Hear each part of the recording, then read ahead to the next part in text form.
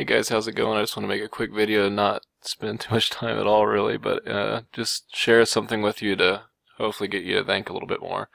This deals more with the futurism stuff. I've said that there's a lot involved in futurism. I'm going to have to go through and explain a lot part by part to help people to see that this teaching is false. It involves the rapture, it involves a physical, literal 1,000-year reign on earth. It involves the bodily resurrection of the saints. It involves a 7-year tribulation. It involves a single Antichrist person. It involves the future-specific physical mark of the beast, the physical bodily second coming of Christ, judgment seat of Christ for saints only, literal 144,000 witnesses, literal 2 witnesses. So all that and more. And basically it's just, misinterpreting the book of Revelation, extremely, and other verses in the Bible.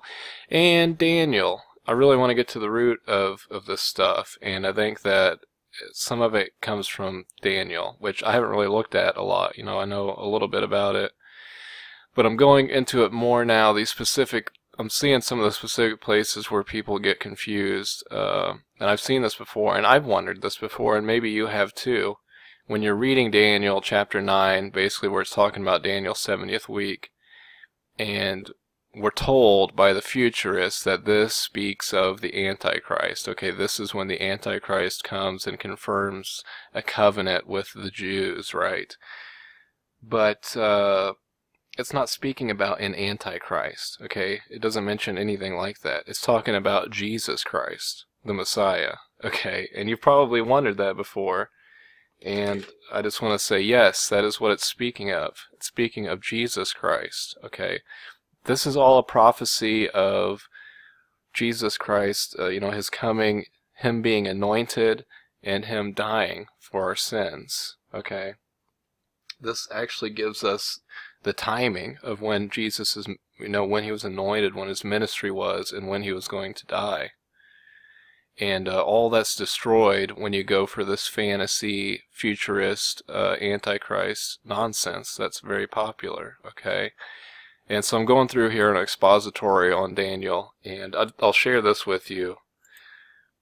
This is from the Preterist Archive, which I've mentioned before, and no, I'm not a preterist, but there's a lot of good stuff on here, and this will get you to think. And I agree with a lot on here. I don't know if I agree with all of it, but I'm taking notes from this and stuff, and I'm going to use some of this stuff for the expository, but I'm not going to go through this right now, but I'm just showing you this if you want to look it up yourself. Just look up Preterist Archive, Daniel's 70th Weeks, Future or Fulfilled. Okay, this is by Ralph Woodrow. So you can Google that and find this, and it goes through quite a bit, and it probably doesn't answer all the questions, but it gives you a pretty good idea. And so, we see, let's see, I don't want to spend too much time on this, and I'm still going through it myself, but, Daniel 9:24, we see 70 weeks are determined upon thy people, upon thy holy city, to finish the transgression, to make an end of sins, to make a reconciliation for iniquity, to bring in everlasting righteousness, and to seal up the vision and the prophecy, and to anoint the most holy. And all of this already happened. Okay, this is already fulfilled. Know therefore and understand that from going forth up to the commandment to restore and build Jerusalem unto the Messiah, the Prince. Who's this speaking of? This is speaking of Jesus Christ, the Messiah, the Christ, and the Prince. Okay, we also know as Christ the King. And I was thinking, there's times, in Isaiah and stuff, we see Christ is referenced to as Prince. And I think that has something to say with his sonship as contrasted with the Father. We also see Jesus mentioned as King. He is Lord, and he was given that authority by the Father. But it also mentions him as Prince, and so, a prince is like a son of the king. So, anyways, the Messiah, the Prince, this is Jesus Christ, okay? So know therefore and understand that from the going forth of the commandment to restore and to build Jerusalem unto the Messiah the Prince. Okay, So Jerusalem being rebuilt and stuff, that happened before Jesus came. Okay, that's what that's saying. Okay, from all this that's spoken in Scripture of Jerusalem being rebuilt, and I think that happened like in Ezra, they rebuilt the walls and stuff. It shall be 7 weeks, and 62 the street shall be built again, and the wall, even in troublous times. Okay, I think that already happened in Ezra. That's what I was talking about. And after 62 weeks shall Messiah be cut off. Let's see. Okay. See, this is why I need to go over this more, what I'm thinking, but I'm gonna at least get on some points that I can help point out here. So, we need to realize it says, and after 62 weeks, okay? And that adds up to 69 weeks, okay? Which is, I don't know how many years. So I need to break this down more and stuff, like what a week is and what amount of time this represents and everything. But it says, after 62 weeks, the Messiah shall be cut off. Okay. Now the futurists interpret that this means that on the 69th week, the Messiah will be cut off. So they think that the 69th week, Jesus died, and then we go into this parentheses phase of the church age unto the 70th week. Okay. But that's false.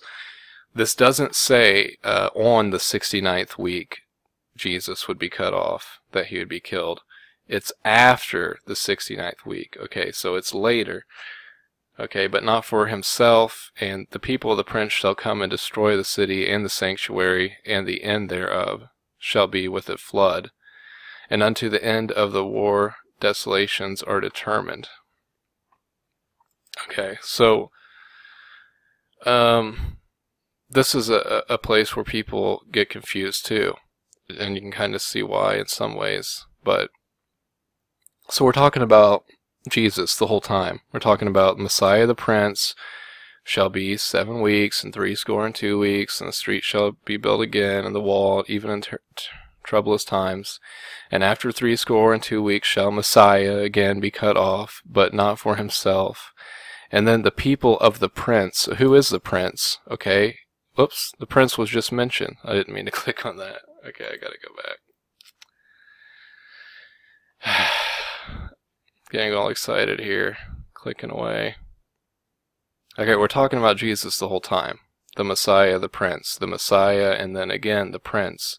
The people of the Prince. Where is it at? Okay. The people of the Prince shall come and destroy the city and the sanctuary. Okay, Jerusalem and the temple. And so this is where people get confused. This is where they'll say that this is the Antichrist and his people. But there's no mention of the Antichrist or anything. Okay, we're talking about the same person. There's no reason to believe that all of a sudden Daniel, what's written here, is talking about a new person. Okay, we've been talking about Jesus this whole time. There's nothing to signify that a new person is being spoken of. So how could we say that this is God's people that are destroying the city and stuff? Well, there are, let's see, I thought that I put other verses up here. What did I do? I must have done it up here. I messed this up. That's okay. So anyways, the people of the Prince.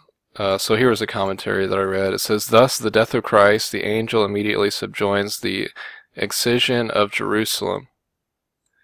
The people here spoken of are the Romans, and the prince that should come may mean, as some think, the Messiah, the Romans being called his people, both on account of their present subserviency to his will and their future conversion to his faith. Okay. And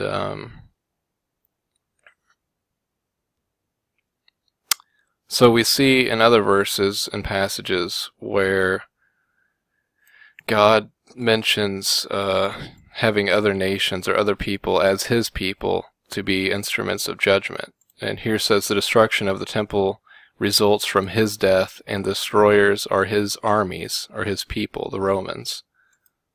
Okay, and there's some passages to look at to support that. Jeremiah 27, 6-8, Ezekiel 30, 24, 25, Matthew 22, 2-7, Matthew 21, 33-43, and I gotta work this all out more, and I accidentally put that in the wrong section. But anyways, the point here really is that the whole time it's talking about Christ. We know that, we should understand that the Messiah, the Prince, that's Jesus, the Messiah, that's Jesus, and the people of the Prince. Okay, there's no reason that we should believe that that he's mentioning somebody new. He's talking about the same person, Jesus. Okay, it just doesn't really go with our thinking of how are these Jesus people when they're destroying Jerusalem in the sanctuary. Okay, so it's in the sense that they are his instruments of judgment upon the city. Okay.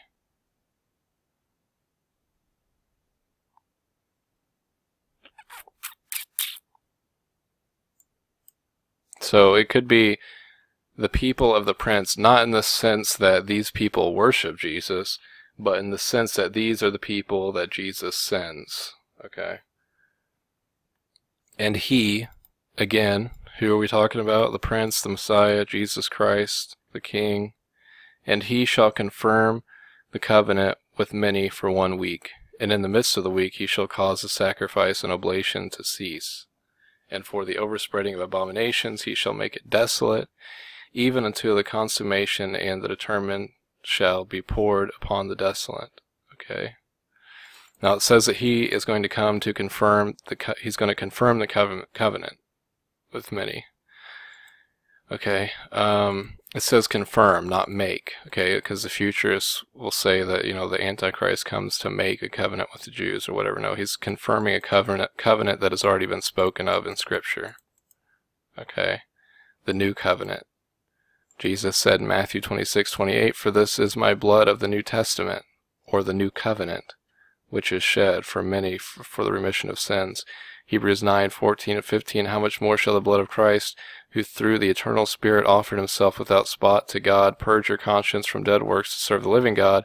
And for this cause he is the mediator of the New Testament, or the new covenant, that by means of death, for the redemption of the transgressions that were under the first testament or covenant, they which are called might receive the promise of eternal inheritance." And so there's more that talks about Jesus and the new covenant.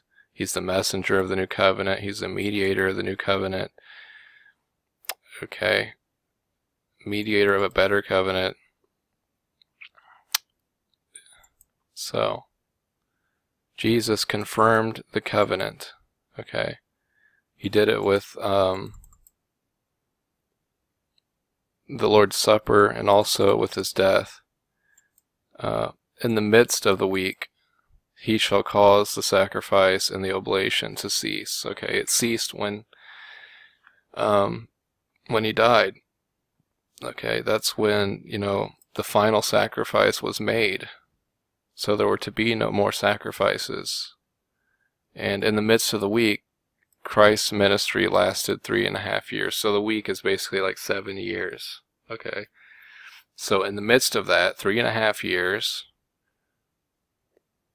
the sacrifice ceased, because the final sacrifice was made. That was when Messiah was cut off. Okay, that's after the 69 weeks.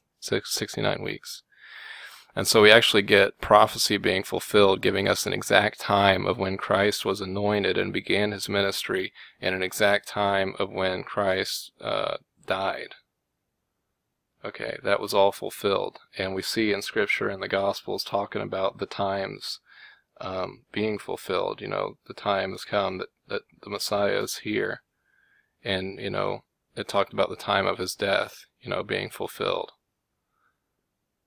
And so this has nothing to do with no 7-year tribulation, no Antichrist, no third temple being rebuilt, none of that stuff. This is all fulfilled, and it's all speaking about Christ. And so futurists are actually attributing, they're calling Christ Antichrist, basically. And they'll make those accusations of, me and people who would teach this correctly. But I mean, that's all there is to it. This is the correct interpretation, is that this was fulfilled.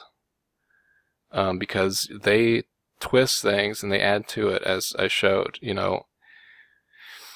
It talks about the Messiah, the Prince, which everybody pretty much agrees that that's Jesus. It talks about the Messiah, again, we're talking about Jesus, and then the people of the Prince, and all of a sudden they want to be like, oh, now this is speaking of the Antichrist. No, it doesn't say anything like that. It's just continuing along. It's talking about Jesus. It doesn't mention any other person, okay, any devil incarnate or anything. That's not mentioned here. That has to be added in. Okay. So, I know there's a lot of other questions, a lot more to answer. And I want to get through this a lot better. I got to fix what I already messed up here. So, that's all for now. God bless.